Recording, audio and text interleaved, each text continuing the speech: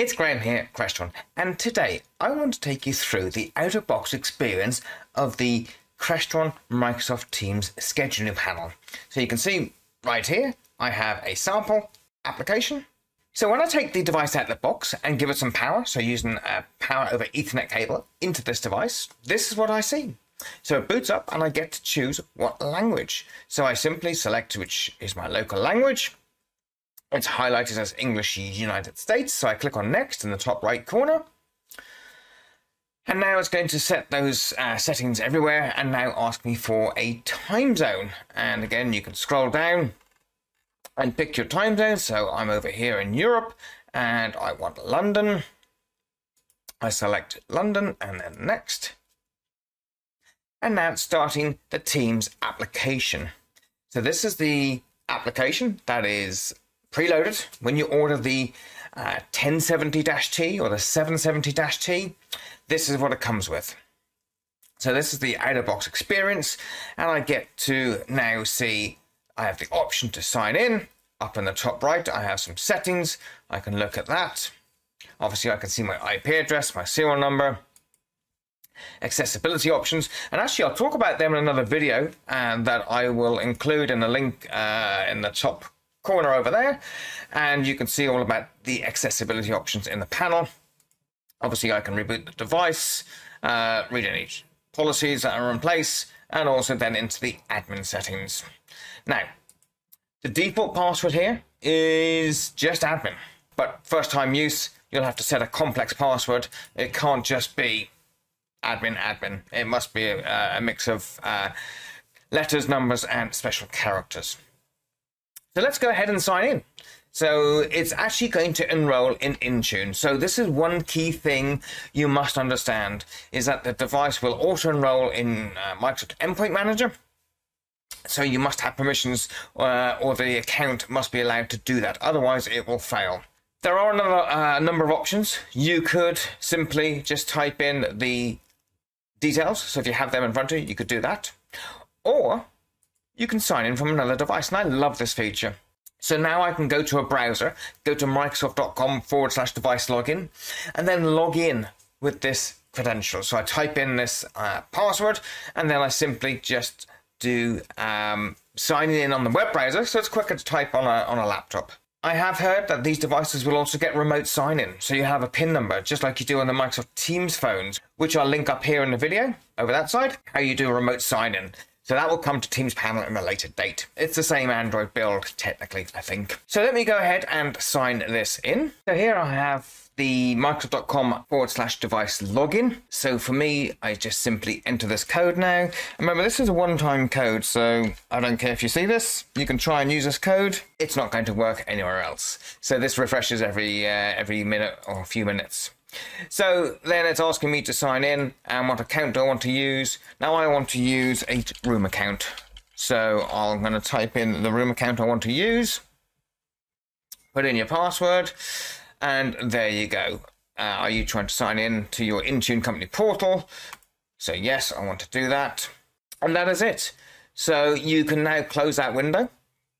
So that is no longer required. So now the panel is registering to Intune, as I mentioned, Intune Endpoint Manager. And it will then sign in, register, and then sign into Teams. And then it goes into and gets the calendar, and obviously then any booking information that may have been already placed in the calendar. So this is also very handy if you've got remote engineers deploying devices, put them on the wall or in the glass, etc. And it just means you don't need to give them the username and password for this room account. It can all be done remotely. So you just ask them to text you or send an email with the accounts and which room is which device, and then you can sign it in remotely for them. So a great little tool there. And that is it. That is the device signed in and happy. What else is there to do? So we can simply come in and do that walk-up meeting. We can hit reserve and choose a time and hit reserve. And that creates an ad hoc meeting. And now the room is booked. And also on the Microsoft Teams room, we have an ad hoc meeting that we can start from there. But let's see what else we have in the features. So we can go into the device settings now. Obviously, we can see again all our details. But when we go into the admin side, we can put in our password. So the first time you utilize the panel, as you can see there, the password is actually admin.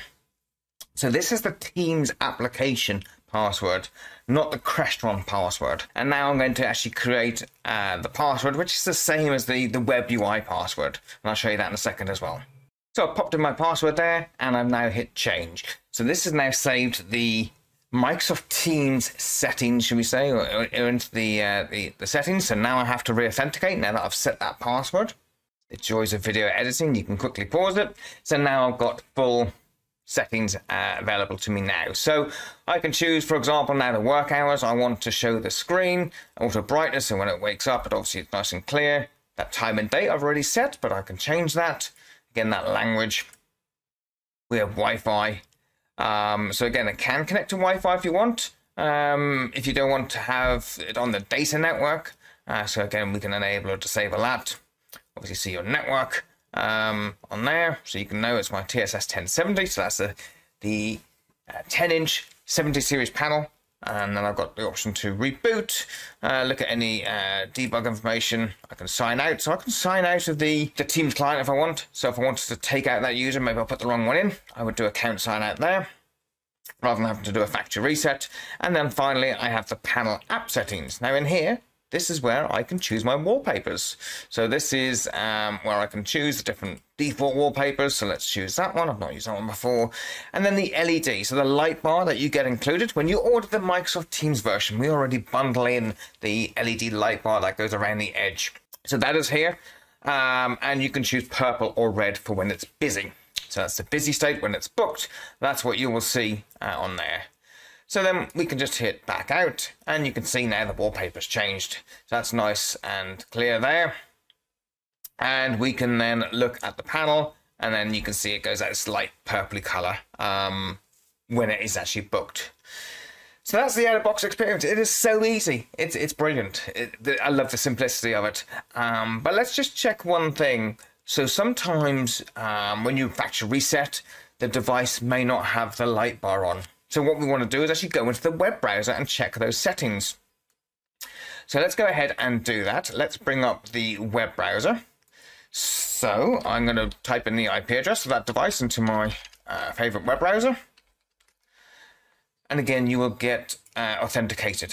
You must authenticate when you log in here, as you can see. And then you'll use your username and password.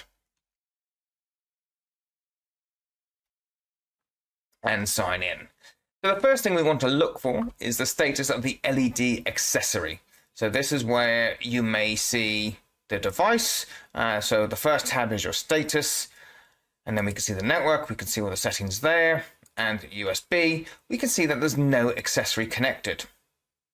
Now this is done because we've factory reset the device.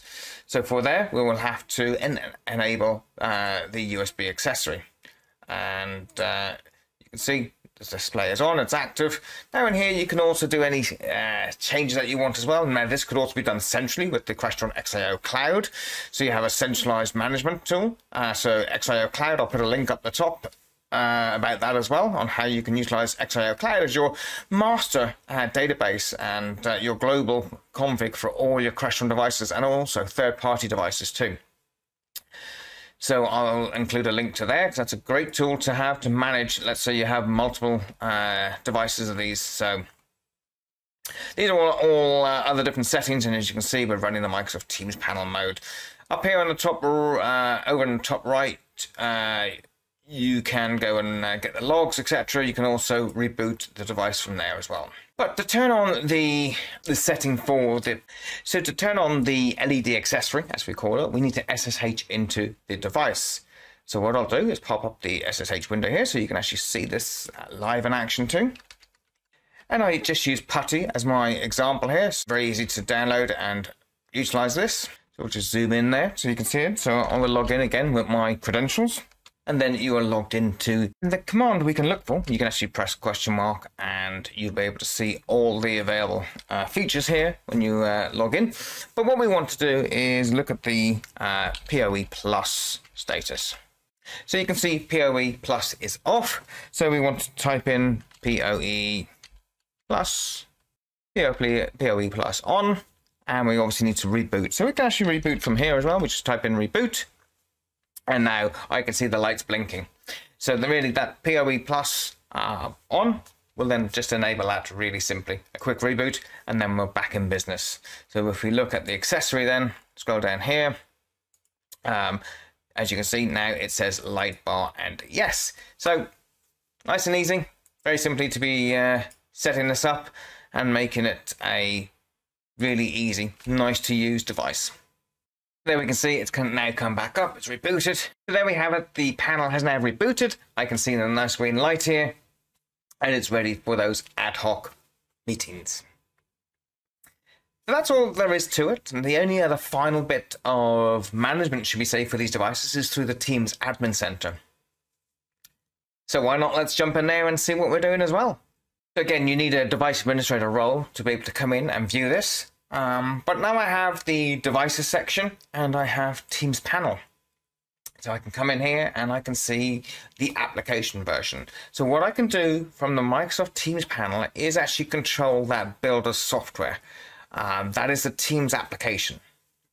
There's also the Crestron firmware. Again, that can be done, uploaded either locally to the device via that IP address, or again, using that XIO cloud to centralize and manage and maintain that firmware update. So I come in here, I can see that I've got a device and I can see what's on here, for example, and then I can also scroll across and I can see actually there's a little health status there of non-urgent.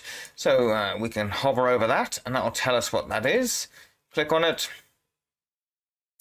and a newer version of firmware. Now, because I'm running let's say beta version or early version of the software, this is the official release from Microsoft that is shown on there. So actually I do not need to update it as I've got the latest on here. What else can we do? So we can run a configuration profile, and basically this is all about, like I have here, different offices, different time zones, different formats of the time. So 12-hour, 24-hour, the date, you know, day, month, year, day, year, for example, for America. So again, you can just define a policy there, and then that'll bring that down to the device, much like XIO Cloud. Once it's online, it will then push that configuration down to the device. So if I just look in here quickly, we'll be able to see. Now, device lock, not sure why you'd want that. Obviously, that's great for phones. If you want secure, so people can't just randomly pick up and use a device. I don't think it's really applicable here for Teams panels, unless you want some rooms that cannot be booked. Let's say you've got some executive rooms or some customer briefing centers. You may want to reserve those, and only certain people can do ad hoc meetings. So you need that PIN number for there. So possibly a good use for that device lock to secure there. So yeah, choose your different time formats. On here, for example, in the screensavers, your office hours again, as we saw on the panel. So they are the things that you can configure. Now, obviously, network and stuff, I'm running DHCP, much easier to control and manage through that way. And then on the Teams panel, we can then drill down into the device, and we can see here, you know, what version of Teams Admin Agent we're on, the firmware. So this is the Crestron firmware, so I'm on the newer version. Now, this newer version that I'm running actually does support proxy authentication. So if you need to have these devices go through a proxy, you need to be on the latest version, which is available from the Crestron website. So work with your reseller, and they'll be able to get you that login and download that app. Again, I can reboot the device from here if I need to. I can grab the logs from here as well. I can check its serial number, its IP address, etc., and obviously any history. So when I pushed config to it previously. So that is it. That is the Microsoft Teams panel and what you can do here in the Teams Admin Center. Obviously, there's a little bit of information, a little bit of settings you can do. Not a great deal, but again, the main thing really for a lot of these is about that localization. So making sure that you've got the appropriate look and feel for that time and that date, etc. So everyone's in the same format. And that is it. That's the Microsoft Teams panel out-of-box experience. So again, the key thing is the default password is admin. When you boot it up out of the box, it's admin. And then obviously, when you do a web password, so when you go into the IP address of that device for the first time, again, you need to set that password up. So, thank you very much for watching this video on the Microsoft Teams panel from Crestron Electronics. Any questions, pop them in the chat below and happy to answer them. Thanks very much for watching.